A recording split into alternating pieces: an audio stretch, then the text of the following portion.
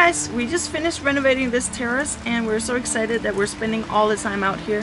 So we just thought we would film a video out here. So the topic we want to address today is the question of, could I live small? And maybe give you some ideas of how you can test that out.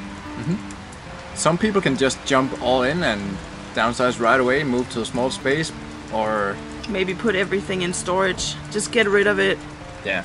And And some of us need a little time to let it sink in and test it out and see what is the right size. Is this really for me? Is this right now? And how could it work out? Yeah. I think one of the first things that we did was we actually sectioned off half of our apartment. Yeah. Right? So we closed off 2 rooms and we started by emptying them out and downsizing, putting things in the other rooms. So gradually we moved from 4 rooms to 2 rooms. And that was a really good process for us because it gave us something really practical to work on. Yeah, and so for a while, I think only like a month or 2, we actually paid for the full apartment, but we didn't use more than half of it. It was just the initial test, just move into a couple of rooms and see, could we imagine ourselves living in this space? Yeah, and after 2 months we were like, okay, we can do that. It's not that difficult. Yeah. So we just decided to rent out the rest of the space. Yeah, we were pretty hooked like instantly. So we decided to rent out 2 rooms. As some of you guys know, we've been renting out 2 rooms and having a tenant living with us for around 3 years. 3 years, which ended in November last year. And shortly after that we found out that Maria was pregnant. So yeah, so we were going to need some extra space again. Or we wanted it. We could maybe fit a baby in the 2 rooms, but it was nice to have a little bit extra.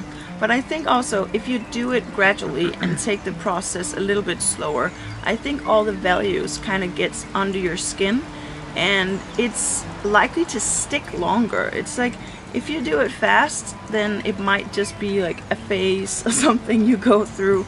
But if you do it gradually, it kind of gets in your system and it becomes part of your mindset and your lifestyle in general. So I think you will have a better chance of success in the long run if you do it a little slower. And it also really takes a long time to downsize all your belongings.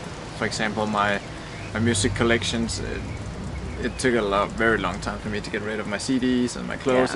It really takes time, so you can't really like jump from A to B in an instant. Some people could probably, but I think it's a very small percentage. I don't think I'm very sentimental about things. I can pretty easily get rid of stuff. I don't attach myself too much to it emotionally, but still it just takes time to get through the thousands of items that you own when you start downsizing. So yeah, for us it would definitely process over a couple of years.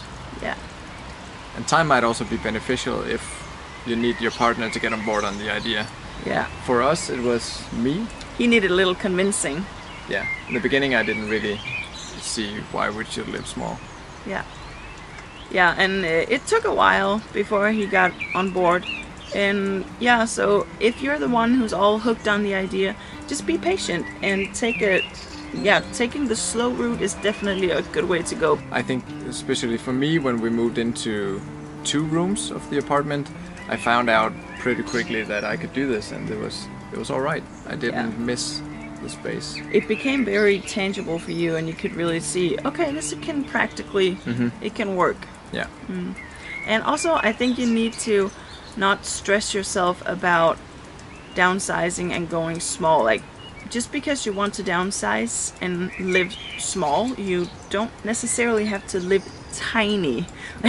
There's a variety of amounts of square meters and square feet in between the 2,000 square feet and 150 square feet. Yeah. So when you add up the money you save just from going from a 4-bedroom apartment to a 3-bedroom or 3 to 2 and so on, if you add up all that money from a year, you'll be amazed how much money you'll have to travel or do whatever you want to do. Yeah, so don't stress yourself about could I live tiny? Just ask yourself, could I live smaller than I do now, and then make the first steps. Because for some people, if you live in a 4,000 square feet house, it might be a huge step for you to go down to 1,500.